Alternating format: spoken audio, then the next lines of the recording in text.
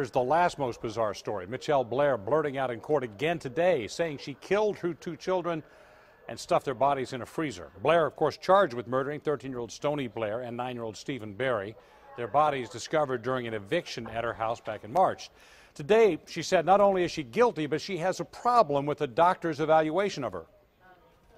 I have a very big problem. This is my first time seeing this morning. I have a very big problem with this. Okay.